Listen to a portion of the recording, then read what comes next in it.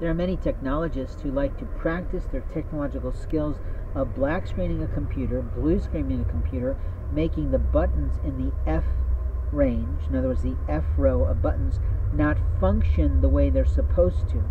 So if I press an F8, it's supposed to do a certain thing.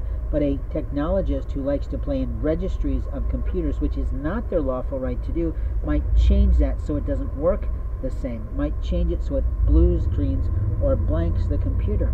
There are other people who are marvelous assholes in a community who will remove someone's actual keys by taking apart their laptop. I can remember waking up and finding my laptop screws been missing, which made me believe that someone opened my laptop and stole from me probably the battery or the hard drive that's supposed to be there for my pleasing.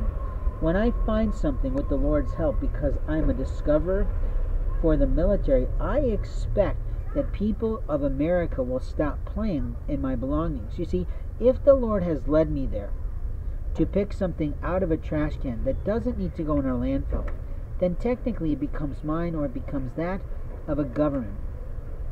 Now, the government that has protected my computer during the election time when I was applying for a marvelous political consulting job actually had to outthink that hacker who was trying to hack me out of my rights to watch the election.